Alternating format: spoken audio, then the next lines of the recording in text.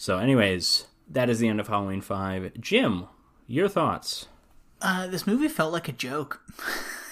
like a little jokey movie. I don't know. It didn't feel like a Halloween movie. It was just a rehash, as we've already said, of all the other Halloween movies combined. Which makes it feel like a Halloween film, because that's what most of them are.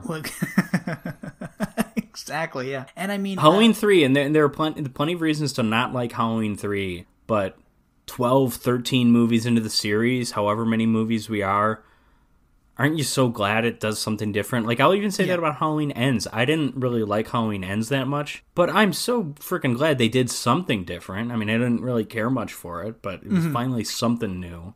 Well, you know, it's funny that in this movie, they took a fantastic little actress and made her mute for 3/4 of the movie. And just made her have seizures. Mute, but emotive still.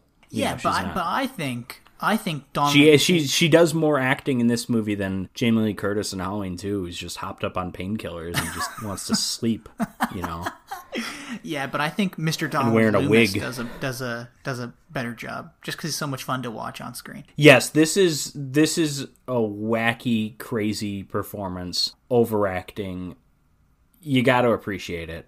It's great. The This is my second favorite Dr. Loomis. This is you know, he's great in the first one, just like as a character, and here he's a terrible character, which is why he's amazing. It's great. Like, there's always been like a fan theory around that, like, maybe Michael wasn't actually crazy. He just had the world's worst psychiatrist who basically made him crazy. And this film lends that credence. It really does. Yeah, I think like if this is how Dr. Loomis was with like a 7-year-old Michael Myers, like, oh, I could kind of see it. Yeah. Yeah, if he's hauling a 7-year-old Michael Myers around saying, take him. Yeah, you know, it's just a shame that this movie is pretty boring. Like, there's nothing super exciting that happens. Definitely the best kill, in my opinion, is the gardening claws, the gardening implement in the head there. Yeah, that's good. I like the cop getting hanged. Yeah. I thought that was something different too. Yeah, you know, and that's kind of neat. I mean, like, for me, my favorite part of this movie was when Michael pretends to be Michael. And I don't know, I really like Cookie Woman! Cookie Woman. That's my favorite part of the movie. I love specifically the Cookie Woman line delivery. Yeah. But like that like portion is so tense and also so much fun and so stupid too. Well, yeah, exactly. I mean, it is, yeah. But everything else just is boring.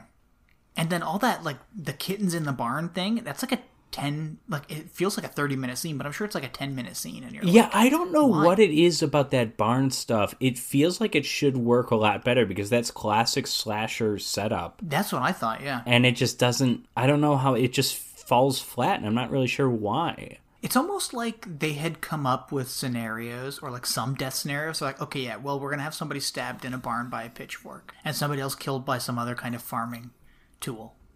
But now how do we get there? Oh, well, what if somebody finds some kittens next to this party that's happening on a farm or somebody's bungalow, and they wander in there? Or you could have the party outside at the farm, like any farm party would be, and then a couple people just wander into the barn. Exactly. They don't need to find kittens. Exactly. They don't need to play pranks on cops. No, they don't need to play pranks on each other 90 seconds after they played pranks on cops. Yeah, and on top of that, like, for the most part, this movie was pretty lax on the gore.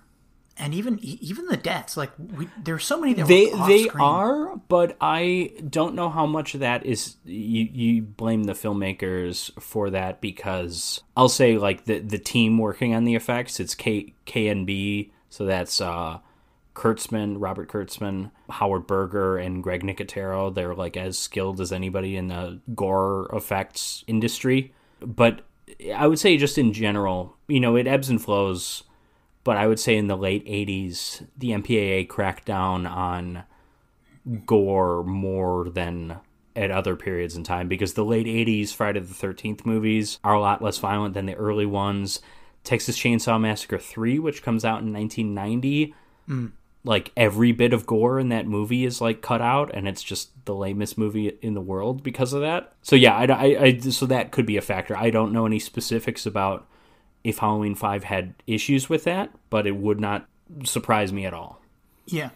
My biggest takeaway from this movie is that I don't think I like Michael Myers that much as This is what I was saying. As an evil villain. This is the last time we talked about Michael Myers. You I've really changed my tune. As best villain in our Season 3 awards recap. Best villain for Halloween 4. And I said, Michael sucks. There's one movie in which he works, and I stand by that. I think he's a boring killer. And listen, as far as like boring killers who just do the same shit every movie go, he is not Jason. There's an artistry to Jason's kills. Michael just does whatever. Yeah, well, and then he drives in a car, and somehow that makes him less threatening when he's chasing after people in a car. Yeah, I like the idea that he's so bad at chasing people in a car that he drives his car into a tree. He's like, fuck, dude. He was drinking. Yeah. He couldn't see out that mask. Also, so there was one thing earlier when he was wearing like the Rondo Hatton mask, which is Mikey's mask. There was a scene where he took it off. And I really, really was hoping the Michael Myers mask was on underneath it, but it wasn't. Yeah, that's he right, pulled it up from like underneath the seat, but it would have been so funny if he just had that mask on underneath the other mask. Missed opportunity. You'll put that stupid, goofy sound effects in with the cops, but you won't do that with Michael Myers. Come on. Yeah. Well, what did you think? What's your opinion? Same thing, same sort of thing. Pretty much. I mean, it's a lame movie. There's a few little mild touches of it. These are all like small things, but there's a few mild touches where it's like, oh, I kind of appreciate that. There's a couple little moments with Rachel where you see Michael in the background in the house, and they don't do like a musical sting to like let you know that he's there. You just kind of have to be watching the screen and you'll see him. Yeah. There's a few moments like that that are kind of nice and a bit more reminiscent of the first one than a lot of the sequels. And then most of the other stuff I like is the schlocky elements, like the Donald Pleasance performance. It's just we've done this so many times at this point. You need to give us something memorable, even if it's not a big story shakeup. Because the thing that they bring here is the telepathic link, which whatever. But like I will always compare these to the Friday the 13th movies. But a lot of the weaker Friday the 13th movies, they'll at least give you memorable moments. If it's just like a kill that really stands out or like a gore effect or something. Or even if it's just something dumber. If it's Crispin Glover dancing. Yeah. Something just weird. I think... And this movie just doesn't really have a lot to offer there other than the crazy Donald Pleasance performance, which is wonderful. I think as this podcast goes on, I'm learning that I'm agreeing with you wholeheartedly about what you just said about the worst Friday the 13th being kind of better than the... definitely better than a lot of Halloween movies. I just think they're more entertaining. Yeah, they are. I don't know what it is. It's a certain amount of it comes down to personal preference, obviously. Yeah, but like, when you're watching like a horror movie, you don't want to be checking your phone while you're watching a movie. And like, I'm watching this for a podcast, and I'm like looking down at my phone. I'm like, Jesus Christ, what else is going on in the world of Facebook? Oh, or X, formerly Twitter. Which you're not on, and you're still checking that over watching the movie. Yeah, absolutely, yeah. It's not good. It's not completely it's not unwatchable. It's not even the worst of the series. I think you'd agree it's the worst up to this point. Mm-hmm. This is not the worst in the series, but that's not to say it's really all that worth watching, honestly. Like I have this thing where I've talked about this, I've written about this for Grandma Sophia's Cookies blog, but certain series, you can get the full experience of the series, like all that's great that series has to offer by watching one movie in the series, or maybe two. The Halloween series, you can honestly just watch the first one. The rest, the other sequels do not add anything to it, well, except for Halloween 3, which is its own unique thing, and it's not really a sequel, but Halloween 2 doesn't add anything. It adds more than this. It comes closer to adding something than Halloween 5 does, but... Yeah, yeah, I agree.